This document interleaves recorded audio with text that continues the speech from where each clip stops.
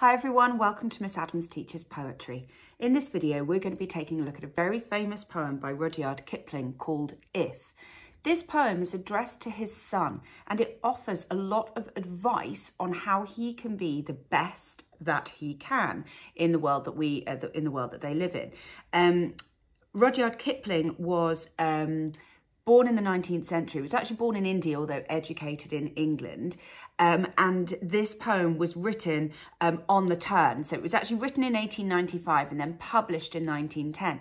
So it's very much a product of the sort of period that he was living in, which valued a sort of stoic, stiff upper lip. So a lot of the advice that he gives his son and his more general reader is about keeping yourself together in the face of adversity. It's also very much to do with what it is to be a man in the Victorian era. So themes of masculinity run throughout as well, but perhaps it's a different view of what it is to be masculine than we have right now in the 21st century. So it does need to be sort of read within the parameters of its context.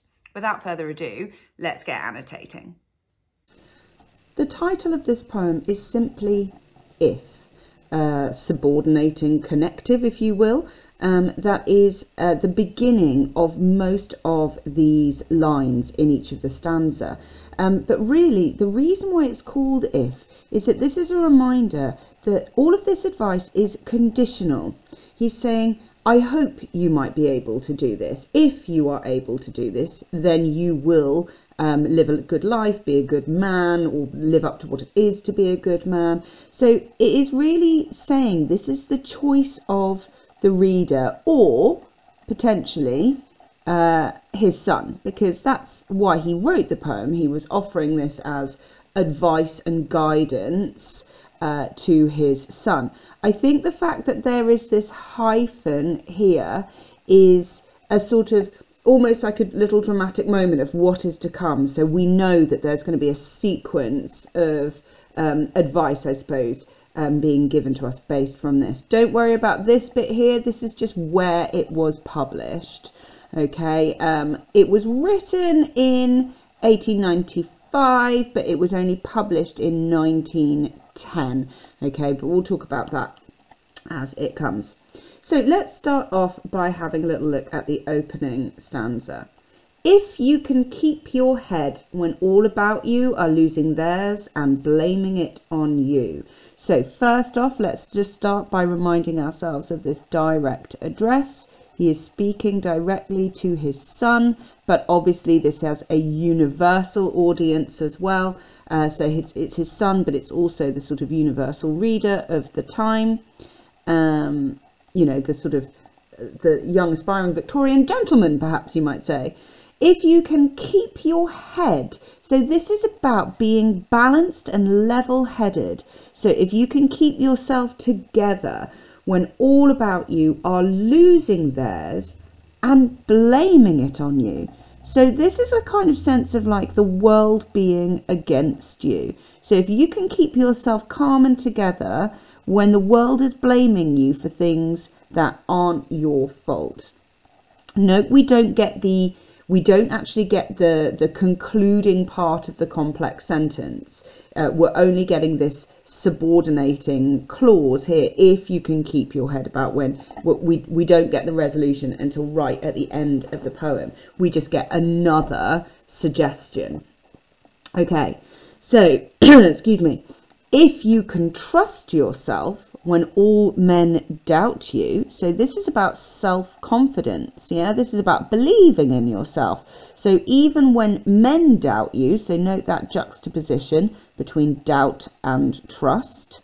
So if you can keep your faith in yourself when you're being doubted, but also make allowances for their doubting too. So this is asking you to be empathetic and forgiving. Yeah, so, oh, sorry, I should have put that down there. Apologies.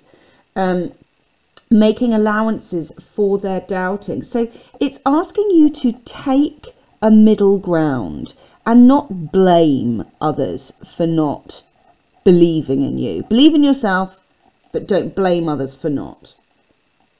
If you can wait and not be tired by waiting. Okay, so this is about patience, you know, so it's the positive and then avoid the negative. Or being lied about, don't deal in lies. I like this bit. So it's a recognition that people will tell lies about you. Recognition, sorry.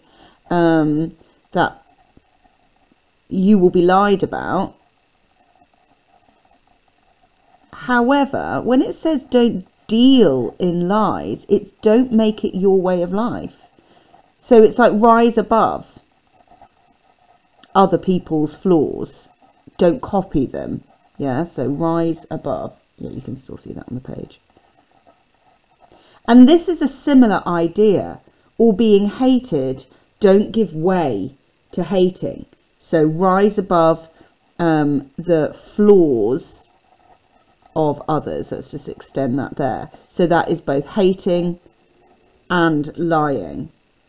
And yet, don't look too good, nor talk too wise. So this is about, it's basically saying don't be boastful. Kipling believed that the modern masculine man should be modest, yeah? So this is about being humble and modest. Now, structurally, you probably can see that we've got some repeated structures. So what we have here is an anaphoric structure, i.e. anaphora, as you hopefully remember, is when you repeat a word or phrase at the beginning of a succession of lines. So you've got it in the if you, and then you've got or and or.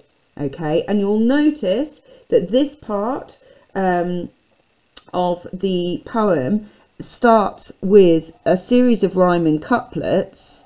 Do you see? So you've got you too, before moving into the next BC, BC, and we'll look at how that shifts later. Right, let's move on to the next stanza. Hopefully you can see this. Right, this gets a little bit more metaphorical here. There's a little bit more to say in devices. So if you can dream and not make dreams your master. So we've got personification here, making dreams the master. And this is saying don't give dreams too much power. Yeah, so it's good to dream. Oh, sorry, I'm trying to write dream rather than power. It's good to dream, but don't give them so much power that you lose yourself in them. Likewise, if you can think and not make thoughts your aim. So this is about needing to take action as well as thinking. Yeah, it's not enough to just think thoughts. You need to do as well. Note the way that we've got parallel structures here. Again, with this like hyphen, this pause, it's like the afterthought. Dreaming, thinking, both important, but there's a warning in the second part after the hyphen. If you can meet with triumph and disaster, look at the capitalization. You've also got the fact that these are juxtaposed, yeah, and personified. Now look at the way that this personification continues by calling them imposters. So meet with triumph and disaster and treat these two imposters just the same. The fact that they are imposters suggests that both triumph and disaster are both temporary, yeah, both fleeting. So it's basically saying don't get caught up in triumph and disaster. Yeah, don't make them rule you, because you need to understand that they will disappear, both triumph and disaster. If you can bear to hear the truth you've spoken, twisted by knaves to make a trap for fools. So this is about endurance. So if you can endure, or if you can cope. So this is about putting up with things. To hear your truth, twisted by knaves. So we've got this metaphor here And this is almost like a kind of this idea about like corruption of truth. And this is about manipulation. Oh, crikey. Sorry. I'm going to write that again. Apologies. It's lucky I've got space on this page. To make a trap for fools. So another metaphor here. So this is the horrible thing when you've said something that is true and then someone takes your words and twists them around and then uses them to manipulate another person. So again, almost like setting you up for a fall there. Note we've got a little bit of alliteration with our T's here, which creates quite a sort of harsh sound. Or watch the things you gave your life to. So this is about what you value, the things that you give your life to. Broken, and stoop and build them up with worn out tools. So here we've got another metaphor. But this is all about determination and resilience. Yeah, this is saying, you know, if everything that you valued crumbles down, well, you just get back up. And even if you're tired, even if your tools, the things you have that get you going are a bit worn out, you just stoop and you just do it all the same. So yeah, so the end of this stanza is about resilience. If you can make one heap of all of your winnings, okay, one heap. So notice how sort of dismissive that is in tone. So it's basically like, don't value success too much. Yeah. So don't value your successes too much. And risk it on a turn of pitch and toss. So that's the kind of gambling game. Now this is interesting because it's like he's sort of saying that it's okay to take risks, you know, that you should take risks, but when they fail, you still pick yourself up. So take risks and don't worry when you fail.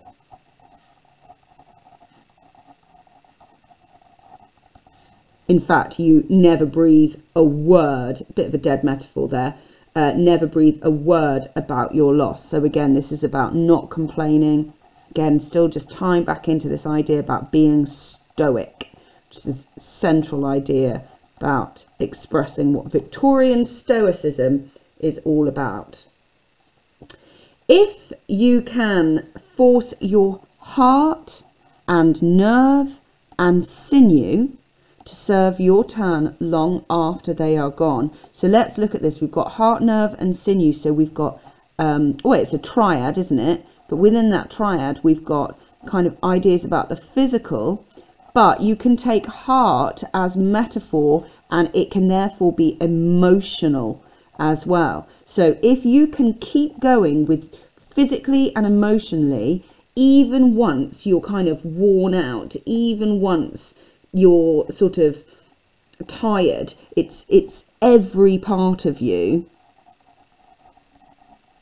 If you can keep going, again, this is about resilience and determination. Doesn't matter how tired you are, you keep on plodding.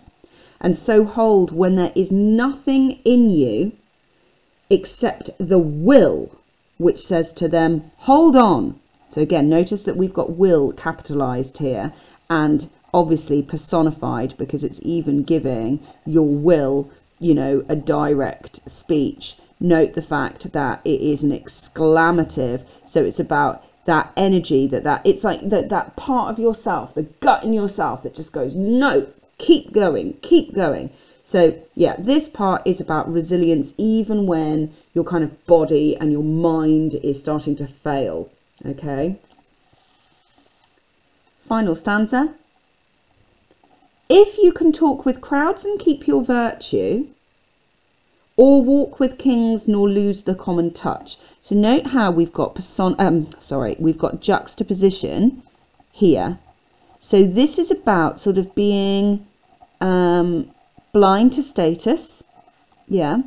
So when you are in crowds, this is like with the common people, yeah. But, you know, you don't get too high, do you know what I mean? You keep your virtue. And again, talking, this is about learning and sharing and sharing wisdom, but, you know, you don't get too big-headed. Or you can walk with kings, so be with the powerful, high-status people, nor lose the common touch, so you don't get above yourself. Yeah, so this is about the way that you behave with people of all walks of life. Poor people, rich people.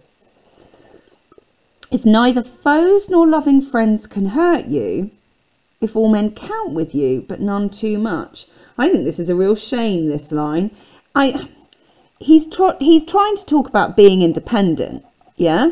That you don't take too much stock by either your foes or your friends. Again, note your juxtaposition. So he's basically saying don't let yourself get emotionally invested in either your enemies or your friends.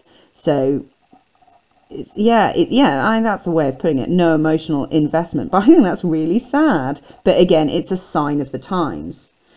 He wants all men to count with you, so you do value others, but not too much, yeah?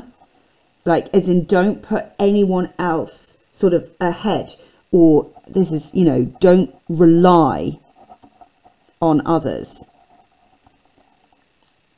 And then this is probably the more kind of powerful bit. If you can fill the unforgiving minute with 60 seconds worth of distance run. Now, the unforgiving minute is a metaphor, yeah? This is a metaphor for life. And if you look at the words minute and 60 seconds, obviously mean the same thing, it is about the brevity of life. It is about how short it is. So he's basically saying here, make the most of every second.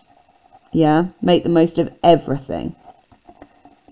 If you can do that, here we go, finally, here is the resolution.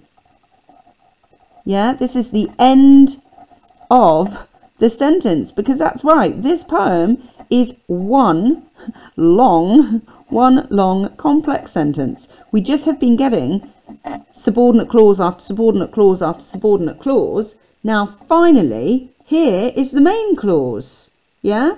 Yours is the earth and everything that is in it. Again, note the capitalization. So if you can do all of these things, then, you know, you will have everything you want, basically. You will have everything you want, you need or desire. And then the addition, and it's like bonus, you'll be a man, my son. Right, okay, note the exclamative, note the kind of sense of emotion and passion, which is funny because obviously this is all about stoicism. You'll be a man, right, capitalized. This is potentially like the ideal man. So this is about, you know, Victorian attitudes towards masculinity. Some people question, oh, could it mean mankind because it's capitalized? I don't think so. You know, Kipling was writing to his son in like the late 19th century, early 20th century. He's not going to have been worrying about what women should be like. I think very much this is about the ideal man, masculinity, which is all about being super stoic, super resilient, not getting too emotional, and just like keeping on going in the face of struggle and hardship. You just keep on, keep on, keep on. It's about being successful even when you're sort of facing defeat. This is all about inspiring. So does it live up to 21st century kind of values? Well, some parts do, some parts don't. You know, you can have a universal reading of it now, but I think at the time he wrote it and at the time it was published in 1910, no, he was writing very much to his son and other young men about what it is to be a man. Okay, last little comments on form as always. Yeah. So I mentioned before that it starts off with an A, then B, C. But then you'll notice that it then shifts. So that's stanza 1, yeah? And then it's in like, once you get into the rhythm of it, it just moves to A, B rhyme scheme. And then that is for stanzas 2 to 4. It's all written in iambic. Can you see this still? Sorry. It's all written in iambic pentameter. And so really what's going on here is that we've got it sort of upbeat in tone and rhythm, but there is a sort of sense of there being kind of, I think it's almost, it creates a sense of rhetoric. It's sort of almost persuasive in rhythm. But that makes sense because obviously he's offering advice. But again, remember that this is all based on the subordinating connective if that creates conditional. He's saying, if you can manage to do all these things, then you'll be a man. But actually, one might argue that what he's suggesting is impossible. That those are qualities in a human that are, oh, you couldn't do all of them, not all in one go. So there is a slight negativity here. Again, it's a sense of putting on pressure of what you have to do to be a man. And so that means that if his son, or, you know, generally young men, can't do these things, then in some way they are not a man, which is a bit of a shame, really. Anyway, that's enough from me. Hope that was useful. If you've got any questions, or if you want to challenge any of my interpretations, I'd love to hear your viewpoints. Do just pop them in the comment section, and then we can have a good old chinwag. Thank you very much. If you're watching this because you're preparing for your iGCSE English Literature exam, then very, very best of luck. Happy revising.